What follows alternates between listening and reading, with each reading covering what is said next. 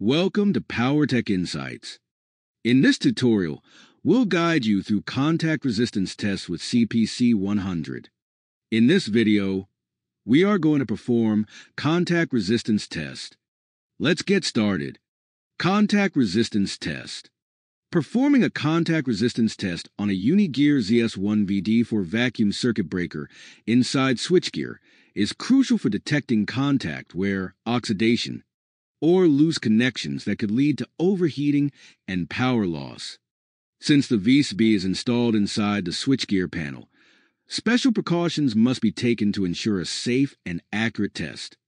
To perform this test, we are going to use Unigear ZS1 with VD4 circuit breaker switchgear. Safety and precautions. To ensure safety, always verify proper grounding before testing.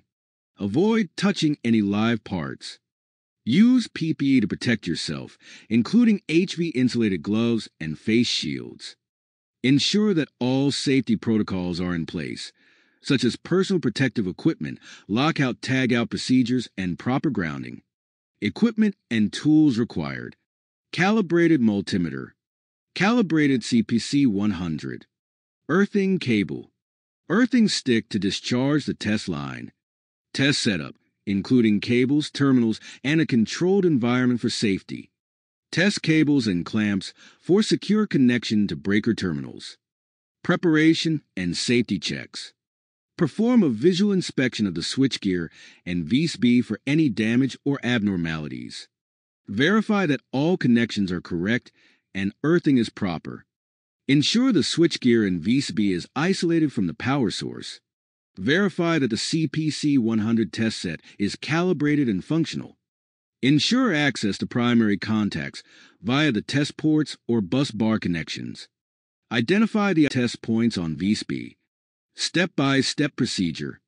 Power on the CPC 100 and select Contact Resistance Test Mode. Identify test points. If test access ports are available, connect directly to primary terminals. If not, use bus bar or cable terminations inside the switchgear. Set an appropriate test current. Connect CPC 100 test cables red to line one of the VCB A06 contact. Connect CPC 100 test cables black to line one of the VCB A07 contact. Ensure firm and clean connections to avoid measurement errors. Close the both VCBs, VCB A06 and VCB A07 to establish a current path. Set the test current in CPC 100, typically 100A to 200A for vacuum breakers.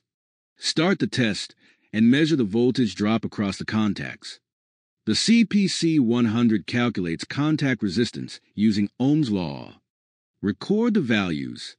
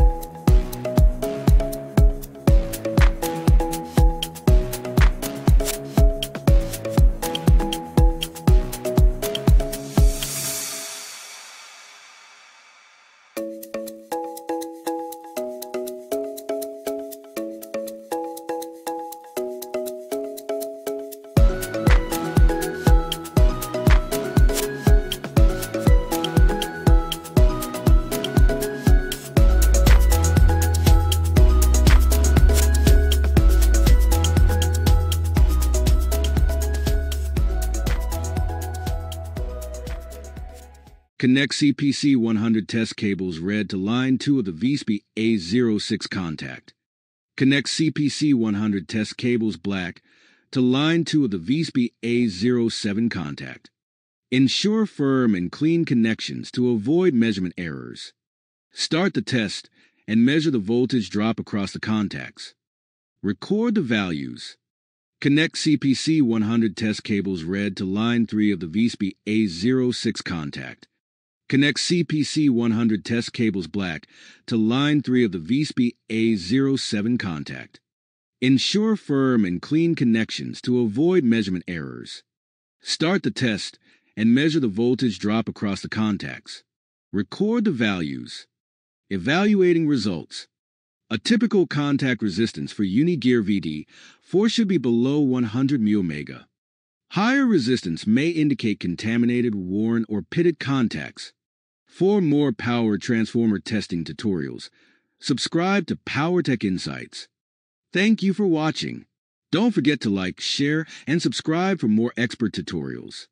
See you in the next video.